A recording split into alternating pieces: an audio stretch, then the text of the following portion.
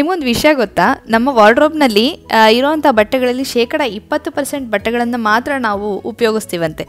ಈ ವಿಷಯನ ಹೇಳ್ತಿರೋದು ಒಂದು ಸಮೀಕ್ಷೆ. ಹಾಗಾದರೆ ಇನ್ನು 80% ಅಷ್ಟು ಬಟ್ಟೆಗಳು ವೇಸ್ಟಾ? ಹಾಗಾದರೆ ಅದನ್ನು ಕೂಡ ಸಮರ್ಪಕವಾಗಿ ಬಳಸ್ಕೊಂಡು ದಿನ ನಾವು ಅದನ್ನು ಧರಿಸಿ ಸಂತೋಷ ಪಡ್ಬೋದಾ? ಇದನ್ನೆಲ್ಲ ಮಾಡಬೇಕು ಅಂದರೆ ಹೇಗೆ ನಾವು ವಾರ್ಡ್ರೋಬ್ನ ಅರೇಂಜ್ ಮಾಡ್ಕೋಬೇಕು, ಇದೆಲ್ಲ ವಿಷಯಗಳ ಬಗ್ಗೆ ಇವತ್ತಿನ ವಿಡಿಯೋದಲ್ಲಿ ಮಾಹಿತಿ ಕೊಡೋಕ್ಕೆ ಇಷ್ಟಪಡ್ತೀನಿ. ಬನ್ನಿ ಹಾಗಾದರೆ. ನಮಸ್ಕಾರ ಎಲ್ಲರಿಗೂ, ನಮ್ಮ ವಾಹಿನಿಗೆ ಸ್ವಾಗತ. ನನ್ನ ಹೆಸರು ಬೃಂದಾ ಅಂತ. ನೀವೇನಾದ್ರು ಮೊದಲನೇ ಸತಿ ನನ್ನ ವಿಡಿಯೋನ ನೋಡ್ತಾ ಇದ್ದರೆ ಬೃಂದಾ ಕುಕೆ ಚಾನಲ್ಗೆ ಸ್ವಾಗತ. ಇಷ್ಟು ಹೇಳ್ತಾ, ನಿಮಗೆ ವಿಡಿಯೋ ಇಷ್ಟ ಆದರೆ ಲೈಕ್ ಮಾಡಿ, ನಿಮ್ಮ ಫ್ರೆಂಡ್ಸ್ಗಳ ಜೊತೆ ಶೇರ್ ಮಾಡಿ. ಮಾಹಿತಿನ ಶೇರ್ ಮಾಡೋದರಿಂದ ಎಲ್ಲರಿಗೂ ಅನುಕೂಲ ಆಗುತ್ತೆ. ಹಾಗೆ ಚಾನಲ್ಗೆ ಸಬ್ಸ್ಕ್ರೈಬ್ ಮಾಡ್ಕೊಳ್ಳೋದನ್ನು ಖಂಡಿತ ಮರಿಬೇಡಿ. ನೀವು ನನ್ನ ಇನ್ಸ್ಟಾಗ್ರಾಮ್ನಲ್ಲಿ ಕೂಡ ಫಾಲೋ ಮಾಡ್ಬೋದು. ಅಲ್ಲಿ ನಾನು ನನ್ನ ಚಾನೆಲ್ನ ಅಪ್ಡೇಟ್ಸ್ಗಳನ್ನು ಕೊಡೋದಕ್ಕೆ ಇಷ್ಟಪಡ್ತೀನಿ. ನಮ್ಮ ವಾರ್ಡ್ರೋಬ್ನ ಆರ್ಗನೈಸ್ ಮಾಡ್ಕೋಬೇಕು ಅಂದರೆ ಮೊದಲನೇ ಕೆಲಸ ನಾವೇನು ಮಾಡಬೇಕು ಅಂದರೆ 6 ತಿಂಗಳಿಂದ ಯಾವ ಬಟ್ಟೆಗಳನ್ನು ನಾವು ಉಪಯೋಗಿಸ್ತಿಲ್ವೋ ಅದೆಲ್ಲ ಬಟ್ಟೆಗಳನ್ನು ಒಮ್ಮೆ ಟ್ರೈ ಮಾಡಿ ನೋಡಿ. ಅದು ನಮ್ಗೆ ಇವಾಗ್ಲೂ ಸರಿಯಾಗಿ ಫಿಟ್ ಆಗುತ್ತಾ, ಕಂಫರ್ಟಬಲ್ ಆಗಿ ಅದನ್ನು ನಾವು ಹಾಕೋಬೋದಾ ಅಂತ ನೋಡಬೇಕಾಗತ್ತೆ. 6 ತಿಂಗಳು 7 ತಿಂಗಳಿಂದನೂ ನಾವು ಅದನ್ನು ಬಳಸ್ತಿಲ್ಲ, ಅದು ನಮ್ಗೆ ಇವಾಗ ಸರಿಯಾಗಿ ನಮ್ಮ ಅಳತೆಗೆ ಆಗ್ತಿಲ್ಲ ಅಂತಿದ್ರೆ ಖಂಡಿತ ಅದನ್ನು ಹೊರಗಡೆ ವಾರ್ಡ್ರೋಬಿಂದ ಹೊರಗೆ ಕಳಿಸೋವಂಥ ಸಮಯ ಬಂದಿದೆ ಅಂತ ಅರ್ಥ. ನೀವು ಇದನ್ನು ಹೊರಗಡೆ ದಾನ ಮಾಡಿದ್ರೆ ಖಂಡಿತ ನಿಮಗೂ ಒಳ್ಳೆಯದು. ಇನ್ಯಾರೇ ಅವಶ್ಯಕತೆ ಇರೋರು ಅದನ್ನು ಖಂಡಿತವಾಗಿ ಬಳಸ್ತಾರೆ. ಹಾಗಾಗಿ ವಾರ್ಡ್ರೋಬ್ನಲ್ಲಿರುವಂಥ ಬಟ್ಟೆಗಳನ್ನೆಲ್ಲ 2 ಭಾಗವಾಗಿ ವಿಂಗಡಿಸ್ಕೊಂಡು, ಮೊದಲನೇದು ನಾವು ಹಾಕ್ಕೊಳ್ಳೋವಂಥ ಬಟ್ಟೆಗಳು, ಇನ್ನು ಒಂದು ಭಾಗದಲ್ಲಿ 6-7 ತಿಂಗಳಿಂದ ನಾವು ಹಾಕ್ಕೊಳ್ದೇ ಇರೋವಂಥ ಬಟ್ಟೆಗಳನ್ನು ಇಟ್ಕೋಬೇಕಾಗತ್ತೆ.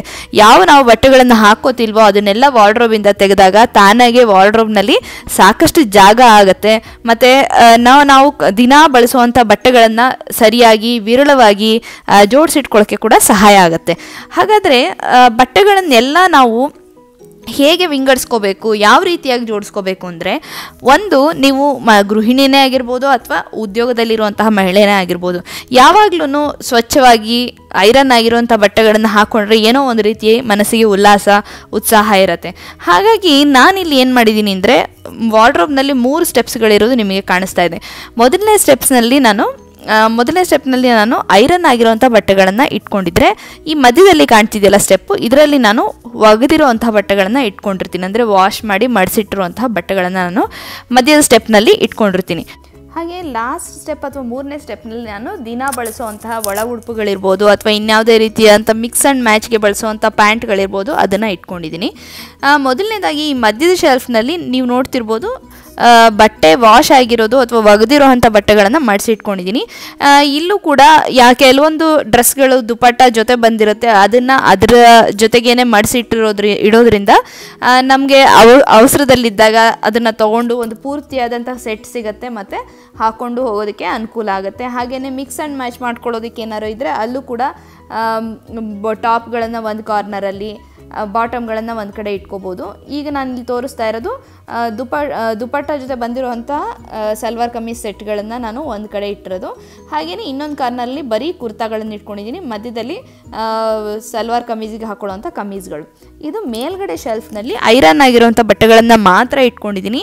ಐರನ್ ಆಗಿರೋ ಬಟ್ಟೆಗಳ ಜೊತೆಗೆ ಯಾವಾಗಲೂ ಬೇರೆ ಯಾವ ಬಟ್ಟೆಗಳನ್ನು ಇಡಬೇಡಿ. ಅಲ್ಲಿ ಎಷ್ಟೇ ಜಾಗ ಇದ್ದರೂ ನಾವು ಅವಸರದಲ್ಲಿ ತೆಕ್ಕೋಬೇಕಾದ್ರೆ ಏನಾಗುತ್ತೆ ಅಂದರೆ, ಈ ಐರನ್ ಆಗಿರೋ ಬಟ್ಟೆಗಳ ಜೊತೆ ಅದು ಬೆರೆತು ಹೋಗುತ್ತೆ ಅಥವಾ ಚಲ್ಲಾಪಿಲ್ಲಿಯಾಗಿ ಐರನ್ ಮಾಡಿದ್ದು ಕೂಡ ವೇಸ್ಟ್ ಆಗುತ್ತೆ ಮತ್ತು ಆ ಮಡಿಕೆಗಳೆಲ್ಲ ಸುಕ್ಕು ಬರುತ್ತೆ. ಆದ್ದರಿಂದ ಈ ಥರ ಐರನ್ ಮಾಡಿದ್ದಕ್ಕೆ ಅಂತಲೇ ಬಟ್ಟೆಗಳಿಗೆ ಅಂತಲೇ ಒಂದು ಶೆಲ್ಫನ್ನು ಮೀಸಲಾಗಿಟ್ಟಾಗ ನೀವು ಅದು 1 ವಾರ ಬಿಟ್ಟಾರೋ ಬಳಸಿ, 10 ದಿವಸ ಬಿಟ್ಟಾರೋ ಬಳಸಿ, ಯಾವಾಗ ಬಳಸಿದ್ರೂ ಕೂಡ ಅದು ಮಡಿಕೆಗಳು ಹಾಗೆ ಅಚ್ಚುಕಟ್ಟಾಗಿರುತ್ತೆ.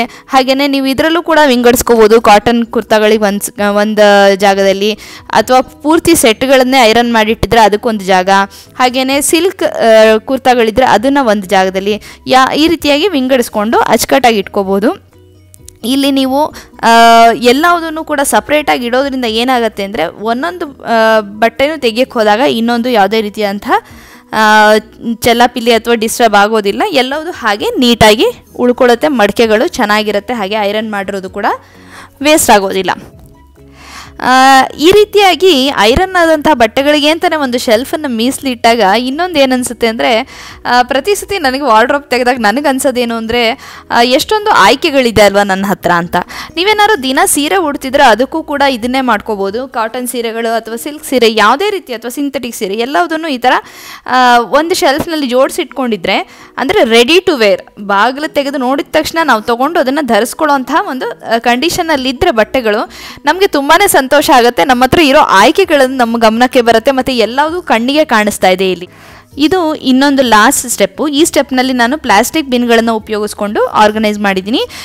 ಪ್ಲಾಸ್ಟಿಕ್ ಬಿನ್ಗಳಿಲ್ದಿದ್ರೆ ಆರ್ಗನೈಸ್ ಮಾಡ್ಕೊಳ್ಳೋಕ್ಕಾಗಲ್ವಾ ಅಂತ ಅನ್ನಿಸ್ಬೋದು. ಖಂಡಿತ ಹಾಗೇನಿಲ್ಲ. ನೀವು ರೊಟ್ಟಿನ ಬಾಕ್ಸ್ಗಳನ್ನು ತೊಗೊಂಡು ಅದಕ್ಕೆ ಬಣ್ಣದ ಪೇಪರ್ಗಳನ್ನು ಹಚ್ಕೊಂಡು ಅಥವಾ ಹಳೆ ದುಪ್ಪಟ್ಟಾಗಿಳಿರುತ್ತಲ್ಲ ಅದನ್ನು ನೀವು ರೊಟ್ಟಿನ ಬಾಕ್ಸ್ಗಳಿಗೆ ಸ್ಟಿಕ್ ಮಾಡಿಕೊಂಡು ಈ ಥರ ಬಾಕ್ಸ್ನ ತಯಾರು ಮಾಡಿಕೊಂಡು ಅದರಲ್ಲಿ ನೀವು ನಿಮ್ಮ ಬಟ್ಟೆಗಳನ್ನು ಅಚ್ಚುಕಟ್ಟಾಗಿ ಜೋಡಿಸಿಟ್ಕೋಬಹುದು. ಇಲ್ಲಿ ನಾನು ಒಂದು ಪ್ಲಾಸ್ಟಿಕ್ ಬಿನ್ನಲ್ಲಿ ಈ ಥರ ಲೆಗ್ಗಿಂಗ್ಸ್ಗಳನ್ನು ಇಟ್ಕೊಂಡಿದ್ದೀನಿ. ಹಾಗೆ ಇನ್ನೊಂದು ಪ್ಲಾಸ್ಟಿಕ್ ಬಿನ್ನಲ್ಲಿ ನಾನು ಪಲಾಜೋ ಪ್ಯಾಂಟ್ಸ್ ಇರ್ಬೋದು ಅಥವಾ ಸಲ್ವಾರ್ ಕಮೀಸ್ಗೆ ಹಾಕೊಳ್ಳೋವಂಥ ಕಮೀಸ್ಗಳಿರ್ಬೋದು ಅದನ್ನು ರೋಲ್ ಮಾಡಿ ಈ ಥರ ಅರೇಂಜ್ ಮಾಡ್ಕೊಂಡಿದ್ದೀನಿ. ಮಿಕ್ಸ್ ಆ್ಯಂಡ್ ಮ್ಯಾಚ್ ತುಂಬ ಬಟ್ಟೆಗಳನ್ನು ಹಾಕೊಳ್ಳೋ ಇವತ್ತಿನ ದಿವಸದ ಕಾಲದಲ್ಲಿ ನಮಗೆ ಬೇಕಾಗಿರೋ ಕುರ್ತಕ್ಕೆ ಸಲೀಸಾಗಿ ಬೆಳಗಿನ ತರಾತುರಿ ಸಮಯದಲ್ಲೂ ಕೂಡ ನಮಗೆ ಬೇಕಾಗಿರೋದು ಅದಕ್ಕೆ ಮ್ಯಾಚ್ ಆಗುವಂಥ ಪ್ಯಾಂಟ್ಗಳನ್ನು ಸಲೀಸಾಗಿ ಈ ಪ್ಲಾಸ್ಟಿಕ್ ಬಿನ್ಗಳಿಂದ ತೊಗೋಬೋದು. ಯಾವುದೇ ರೀತಿಯಾಗಿ ಇದು ಮಿಕ್ಸಪ್ ಆಗೋದಿಲ್ಲ ಅಥವಾ ಬಟ್ಟೆಗಳು ಚಲ್ಲಾಪಿಲಿ ಆಗೋದಿಲ್ಲ. ಏನೇ ಅಕಸ್ಮಾತ್ ಚಲ್ಲಾಪಿಲಿ ಆದ್ರೂ ಆ ಪ್ಲಾಸ್ಟಿಕ್ ಬಿನ್ನಲ್ಲೇ ಆಗಿರುತ್ತೆ. ಅದನ್ನು ಮತ್ತೆ ವಾಪಸ್ಸು ಅರೇಂಜ್ ಮಾಡೋದಕ್ಕೂ ಈಸಿ ಆಗುತ್ತೆ. ಇನ್ನು 2 ಪ್ಲಾಸ್ಟಿಕ್ ಬಿನ್ಗಳಲ್ಲಿ ನಾನು ಒಳ ಉಡುಪುಗಳನ್ನು ಅರೇಂಜ್ ಮಾಡಿದ್ದೀನಿ.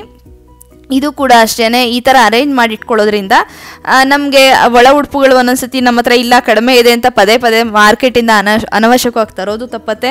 ಹಾಗೆ ಇರೋದನ್ನ ಸಮರ್ಪಕವಾಗಿ ಬಳಸ್ಕೊಳ್ಳೋ ಹಾಗೂ ಆಗತ್ತೆ. ಹಾಗೆಯೇ ಇನ್ನೊಂದು ಚಿಕ್ಕ ಬ್ಯಾಸ್ಕೆಟ್ನಲ್ಲಿ ನಾನು ಫೇಸ್ ಟವಲ್ಗಳನ್ನು ಇಟ್ಕೊಂಡಿದ್ದೀನಿ.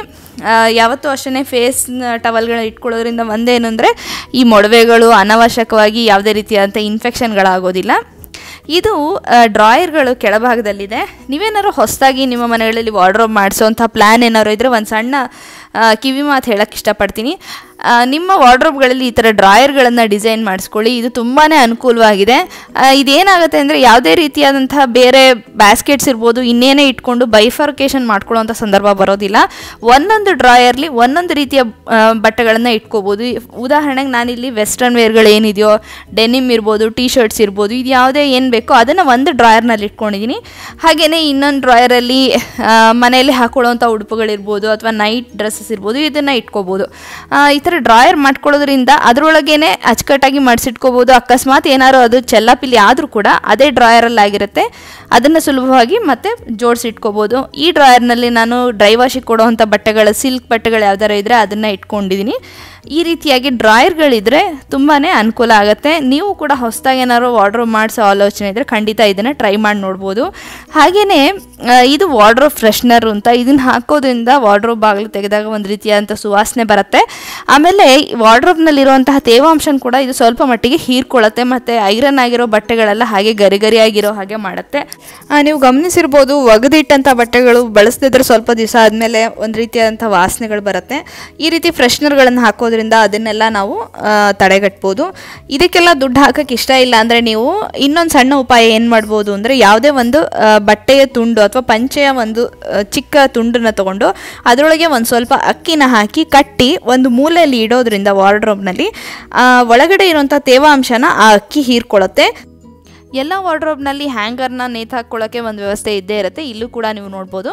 ನಾನೇನು ಮಾಡ್ತೀನಿ ಅಂದರೆ, ಒಮ್ಮೆ ಹಾಕ್ಕೊಂಡಂಥ ಬಟ್ಟೆ ತುಂಬ ಕೊಳೆ ಆಗಿಲ್ಲ ಅಥವಾ ಬೆವರಿನ ವಾಸನೆ ಇಲ್ಲ ಅಂತ ಅನಿಸಿದ್ರೆ ಅಥವಾ ಸುಕ್ಕಾಗಿಲ್ಲ, ಬಟ್ಟೆ ಇನ್ನೂ ನೀಟಾಗಿದೆ ಅನಿಸಿದ್ರೆ ಇನ್ನೊಮ್ಮೆ ಅಥವಾ ಮತ್ತೊಮ್ಮೆ ಹಾಕ್ಕೋಬೋದು ಅಂತಿದ್ದಾಗ ಅದನ್ನು ಈ ಥರ ಹ್ಯಾಂಗರ್ನಲ್ಲಿ ಹಾಕಿ ನೇತು ಹಾಕಿರ್ತೀನಿ.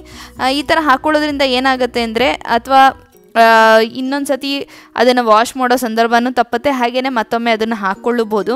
ಒಮ್ಮೊಮ್ಮೆ ನಮ್ಮ ಹತ್ರ ಈ ಅನಾರ್ಕಲಿ ಡ್ರೆಸ್ಗಳಿರ್ಬೋದು ಅಥವಾ ಉದ್ದನೆಯ ಗೌನ್ಗಳಿರ್ಬೋದು, ಅದನ್ನು ಮಡಿಸಿಡೋಕ್ಕಾಗದಿದ್ದಾಗ ಕೂಡ ಈ ಥರ ಹ್ಯಾಂಗರ್ನಲ್ಲಿ ನೇತು ಹಾಕ್ಕೋಬೋದು. ಅದು ಕೂಡ ನಮಗೆ ಎಷ್ಟು ಹೆಚ್ಚಿನ ಆಯ್ಕೆಗಳಿದೆ ಅನ್ನೋದನ್ನು ತೋರಿಸುತ್ತೆ ವಾರ್ಡ್ರೋಬ್ ಬಾಗಿಲು ತೆಗೆದ ತಕ್ಷಣ. ಯಾಕೆಂದರೆ ಅಚ್ಚುಕಟ್ಟಾಗಿ ಅದನ್ನು ನೇತು ಹಾಕಿದ್ದಾಗ ನಮಗೂ ಕೂಡ ಒಂದು ರೀತಿ ಸಂತೋಷ, ಇಷ್ಟೊಂದು ಆಯ್ಕೆ ನನ್ನಲ್ಲಿದೆ, ನಾನು ಬಳಸ್ಕೋಬೋದು ಅಂತ. ಇಷ್ಟೆಲ್ಲ ನಾವು ನಿರ್ವಹಣೆ ಮಾಡಿ ಅಚ್ಚುಕಟ್ಟು ಮಾಡಿಕೊಂಡ್ರೆ ಇದು ವರ್ಷ ಪೂರ್ತಿ ಅಥವಾ ತಿಂಗಳನ್ಗಟ್ಟಲೆ ಇಷ್ಟೇ ಅಚ್ಚುಕಟ್ಟಾಗಿ ಉಳಿಯುತ್ತಾ? ಇದೇನೇ ಆದರೂ ಮತ್ತೆ ಚೆಲ್ಲಾಪಿಲಿ ಆಗುತ್ತೆ, ಕೆದ್ರು ಹೋಗುತ್ತೆ. ಹಾಗಾದರೆ ನಿರ್ವಹಣೆ ಅಥವಾ ಆರ್ಗನೈಸೇಷನ್ ಯಾಕೆ ಮಾಡಬೇಕು ಅಂತ ಒಂದು ಪ್ರಶ್ನೆ ಎದ್ದಾಗ ಒಂದು ಚಿಕ್ಕ ಉದಾಹರಣೆ ನಾನು ನಿಮಗೆ ಕೊಡೋಕ್ಕೆ ಇಷ್ಟಪಡ್ತೀನಿ. ದಿನ ನಮ್ಮ ಮನೆಗಳಲ್ಲಿ ನಾವು ಕಸ ಗುಡಿಸ್ತೀವಿ, ನೆಲ ಒರೆಸ್ತೀವಿ. ನಾಳೆ ಗಾಳಿ ಬರುತ್ತೆ, ಮತ್ತೆ ಕಸ ತೊಗೊಂಬರುತ್ತೆ, ಗಲೀಜಾಗತ್ತೆ ಮನೆ. ಹಾಗಂತ ಯೋಚನೆ ಇಟ್ಕೊಂಡು ಇವತ್ತು ನಾವು ಮನೇಲಿ ಕಸ ಗುಡಿಸೋದು ನಿಲ್ಲಿಸಲ್ಲ ಅಲ್ವಾ, ಅಥವಾ ನೆಲ ಒರೆಸೋದನ್ನು ಬಿಡೋದಿಲ್ಲ. ಪ್ರತಿಯೊಂದು ದಿವಸನೂ ಅದನ್ನು ಮಾಡೇ ಮಾಡ್ತೀವಿ. ಹಾಗೆಯೇ ಈ ಥರ ವಾರ್ಡ್ರೋಬ್ನ ನೀವು ಆರ್ಗನೈಸ್ ಮಾಡಿಟ್ಕೊಂಡಾಗ ಏನಂದರೆ, ಒಂದು ಫ್ರೇಮ್ ವರ್ಕ್, ಒಂದು ಅಚ್ಚುಕಟ್ಟಾಗಿರುವಂಥ ವಾರ್ಡ್ರೋಬಿನ ಒಂದು ಚಿತ್ರಣ ನಮ್ಮ ಮನಸ್ಸಿನಲ್ಲಿ ಯಾವಾಗಲೂ ಇರುತ್ತೆ.